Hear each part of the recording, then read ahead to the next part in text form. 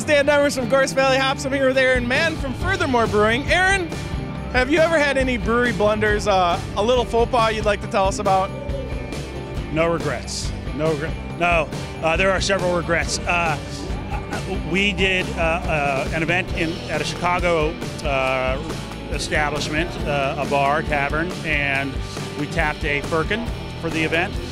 And this was before I did, my 15-point how to tap a Firkin checklist, which I did because of this. You weren't following the standard operating procedure for tapping a Firkin? Right, I was seated the pantsing it and trying to tap a Firkin at a busy bar with people around and not following procedures. I slammed the tap in before putting the spile in top, and I sprayed a lot of beer onto the proprietor's prized Ohio State flag. Wait. You mean the Ohio State? I meant the Ohio State.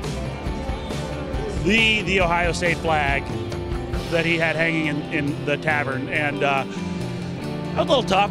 It was nylon. I'm sure it's washable. I think you may have to burn the Ohio State flag if you wash it. I don't know. I think you could burn it either way, but...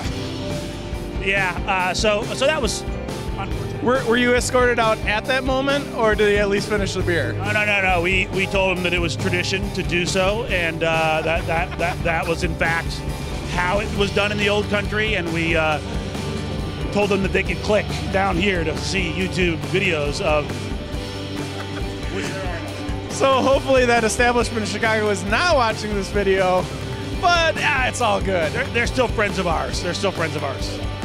Thank you very much. Yeah.